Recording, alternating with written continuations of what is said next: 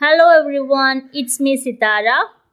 So here we want to find the root of root 81 minus root 80, and we have to do it without a calculator.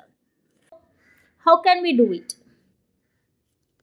So one of the method is to convert root 81 minus root 80 to a perfect square, that is something like a minus b the whole square, so that the root and the square get cancelled and it is easy to get the simplified answer. Okay, so that's what we are going to do.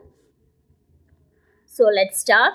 Let's rewrite the question, that is root of root 81 minus root 80. Okay,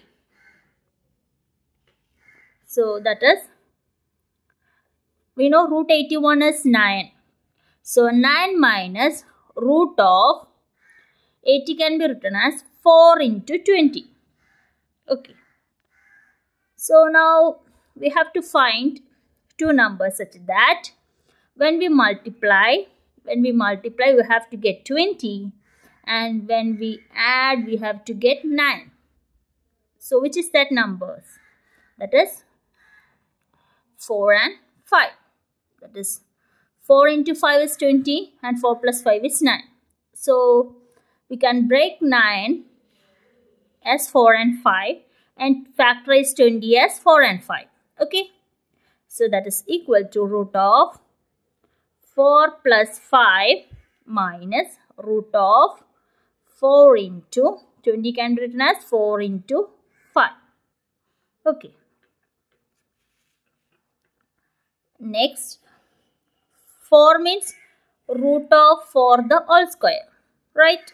Plus 5 is root 5 the whole square minus root 4 into root 4 root 5. Okay, so which is equal to root of root 4 the whole square plus root 5 the whole square minus root 4 is 2. 2 into root 4 root 5. Okay. If a equal to root 4 and b equal to root 5, then a minus b the whole square. This is in the form a minus b the whole square, right? That is a square plus b square minus 2ab. So that is here root 4 is a and root 5 is b. So this is in the form a minus b the whole square. That is, we can rewrite this as root of root 5 minus root 4 root 5 minus root 4 the whole square. Okay. So what happened? The square and root get cancelled, and we will get the absolute value of root 5 minus root 4. Okay.